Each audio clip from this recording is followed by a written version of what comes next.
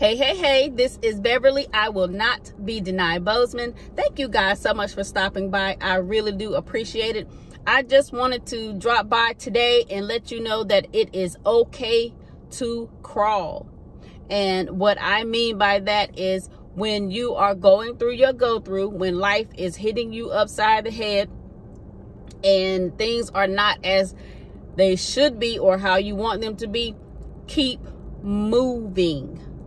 And when I say crawl, I don't mean just like a baby would crawl on hands and knees. I mean like in the military when they have them going through some type of training, they're on their belly, using their elbows and their feet. You're still moving. When we go through life, we try to dance through life and twirl and skip and hop and jump. But when situations come against us, especially those things that we have no control over, we tend to sit down and let it attack us, let it take us over. And we listen to those who say, well, you should have done this, or you need to do that, and this is why it's happening to you. And life just continues to go on. Time continues to roll on, and we're just kind of stuck. But it's okay to crawl. And when I say crawl, I don't physically mean crawl. I mean, take a look at the part of the situation that you can be grateful for. I know you might not be able to laugh and act like nothing's going on, which is how some people do, act like nothing, nothing's wrong and everything's everything. And, for them, more power to them. But for the rest of us regular people, when life hits us upside the head, sometimes we gotta crawl. I'm going into day 3 of my crawling. I'm usually trying to walk through life or dance or, do a shimmy or something like that. But for the past 3 days, life has been giving it to me, child. I mean, let me hold it with both hands. But I'm crawling. I'm looking at every part of the situation and I'm finding something to be grateful for. I feel like that when we're going through our go-through, as long as we don't sit and whine and complain and shake our fist at God and all this other stuff that we do have control over, I think he really takes that into consideration. You know what I'm saying? And he's like, okay, they're ready for level 2. Or they're ready for the next phase. Or I'm going to take some of it off because their attitude is right. And I tell my husband all the time, we don't know who's watching us. Not necessarily like on social media and saying we got all these folks watching us. I mean in life. Not just our kids, but the neighbors or the store that we go into all the time. And no, we can't walk. Well, I don't say can't. Some of us regular people, we're not able to walk into everybody's life or their situation with that same smile on our face, because life will hit you with a 1-2. And if you wasn't ready for it, you just wasn't ready for it. And on those days, I say it's okay to crawl.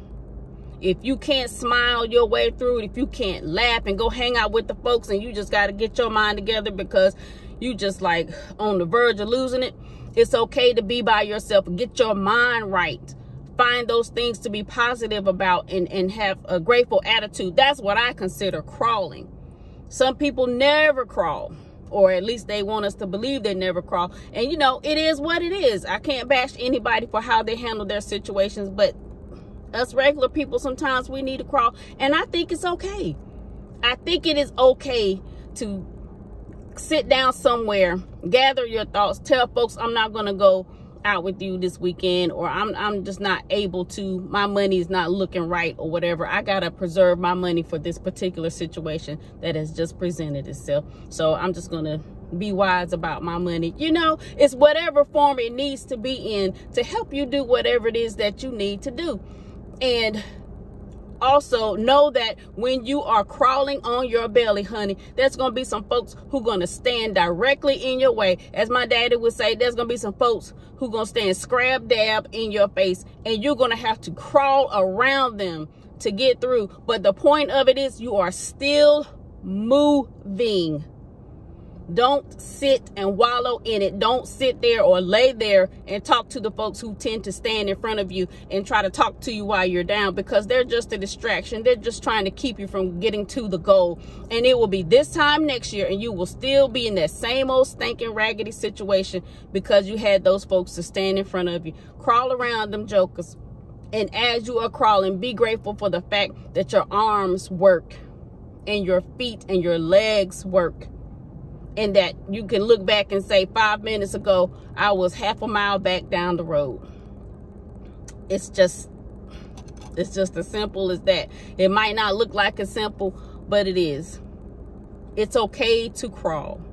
And I think that we as people need to stop faking the funk. Stop acting like we got it all together every single day of the week. And stop belittling and bashing and throwing scriptures at people because they are not doing what we feel like they should do. I think that's wrong. I think that's something that we need to stop doing. Girl, it ain't that bad. You just ain't doing it right. Or maybe if you wasn't so mouthy, or maybe if you learn how to budget your money, or if you stop trying to hang out with people all the time. Stuff like that is not necessary. That's what I consider people standing in front of you. If you know somebody's going through that go-through and they don't want to talk about it, just be okay with it, you know? But I guess if you want to hang out with folks like that, then it is what it is. But anyway, I'm going off on a tangent. So thank you guys so much for stopping by. And I just want to say one more time, it is okay to crawl. It is really okay to crawl. Thank you guys so much for stopping by. I do appreciate it so much. Be sure to release your genius, pull off the impossible every day, and make sure you say your declarations.